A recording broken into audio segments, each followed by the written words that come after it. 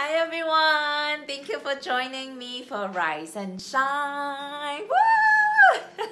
So excited to be alive. Let me grab my drink real quick. So, good morning. I got my protein shake here. Let me know how you guys are feeling today. All right. I'm like at the end of my detox, 2 weeks detox, and I am so sick of drinking this protein shake. I have 2 of these for 2 weeks now. Two of those every day for 2 weeks, and I'm just sick of it. But anyways, I feel good though. I feel so good in my body. I feel like I got all the nutrients that I need. So, okay. So I want to share with you guys a couple amazing stories that happened for me since yesterday. You know, from my relationship breakdown that I had this earlier, a couple of days ago, that I've shared with y'all about being ghosted and all of that fun stuff. You know, it all, at the end of the day, really all comes back down to our relationships with our parents. A lot of our patterns in romantic relationships actually stem from our relationships with our family. So specifically with your mom, with your dad.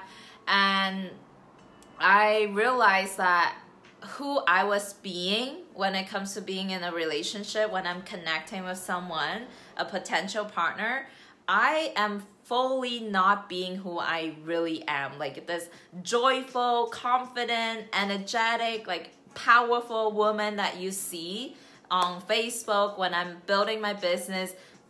That's not the woman that you experience when I am going on dates with people. I shift into this powerless, this shy, this kind of insecure version of me. And I didn't own my voice. I didn't speak up. I didn't communicate my needs. Like that was the version of Miko that a guy would experience. And I really started to questioning and ask like, okay, where did this come from, right? Where did this come from where I am not owning my power and I'm not owning my confidence and my voice, specifically my voice? Where in my life that other people have my voice right now, right? Or have power over me? And I was speaking to a coach yesterday, and she really supported me into seeing that my mom has my voice. Right? What do I mean by this? So growing up, there were so many traumatic experiences. I'll share one with you guys on here. It's where when I spoke up, I experienced a lot of pain. So one of them being, I think I was in elementary school, and I got home, and back then my mom still took showers for me, right? I was still a little kid. So she was taking off my clothes and she was taking off my underwear. And I guess there was yellow stains on there. And then she got mad and she asked, Miko, did you wipe? And I said, yes, I wiped. And then she didn't believe me. And she pretty much shoved that underwear into my mouth. So imagine how traumatic that experience was for a little girl who didn't do anything wrong. At least I didn't think I did anything wrong. I was being honest. I spoke up. I told the truth. But the repercussion of that was a very painful consequence, right? So that was one moment that I know absolutely my mom has my voice up until this point, right? Because I kind of told myself this story that if I were to speak up, if I were to say something, that I would feel pain, that I would feel rejection, whatever that story was. And then there was another time that remember sitting on the dinner table, we were having cup noodles, right? Ramen noodles, and then we need the hot water to cook the noodles. And then I remember my mom came out with the hot water. It was like a water kettle. And then I think I said something that upset her. I don't remember what I said exactly. And she burned my face with the hot water kettle. And it left such a big scar on my face. And then I remember the next day we had family over, and I was so embarrassed. I was so ashamed of the scar on my face, but then I still had to go out and interact with them because I had to be polite, right? So imagine how traumatic that was for a little girl to go through, right? I said something that pissed my mom off, and she burned my face with a hot water kettle. And then that told me that I shouldn't speak up, that I should just keep my voice shut. So in a lot of ways, my mom had my voice my whole life. And then when I interact with a guy in a relationship who reminds me of my mom, right? My mom is very masculine, very dominating. Like anyone that I interact with who fits into the profile of my mom, I shift back into that powerless version of me, the version of myself who doesn't speak up, who is afraid to talk or to share my thoughts and my opinion. That is who the guys get to experience when I go on dates.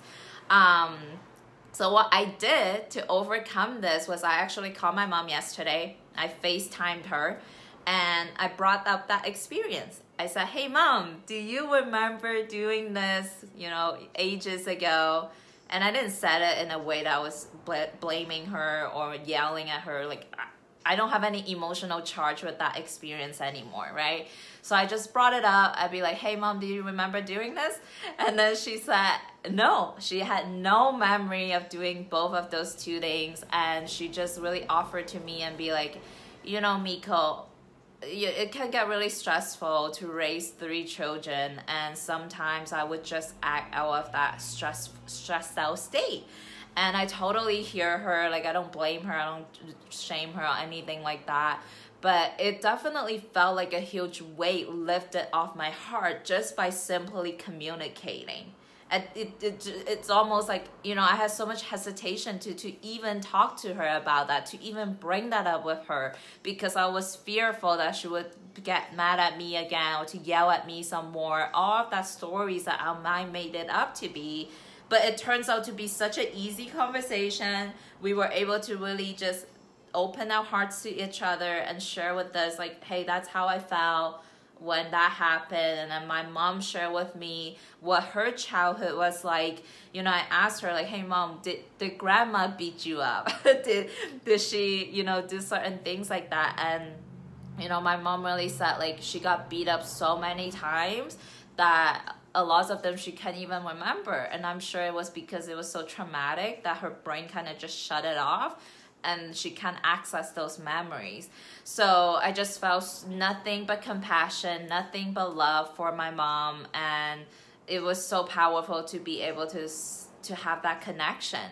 It's almost like we carry such huge load of emotional baggage for 25 years of our life when we can simply just let it go by communicating that, by talking about it, by opening our heart and being vulnerable and just sharing with the other person. How did that feel, right? So I felt like I definitely let go of a lot of that weight, and now that same space that was taking up on my heart, it's now space for me to receive more love, more intimacy, more joy, more abundance, because whatever is blocking your flow, whatever is sitting on your heart, that can be pain, frustration, anger, resentment, guilt, shame, whatever that is sitting on your heart right now is also blocking you from receiving all that you want in life.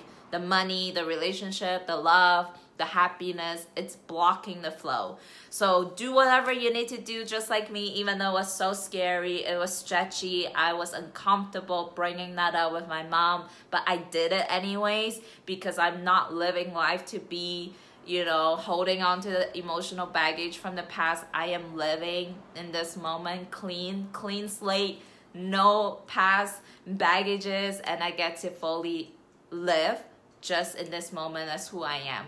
All right, so I hope this resonated with some of you guys. Let me know what came up for you in the comments below, and go ahead and share this with anyone that you know can absolutely benefit from listening to this.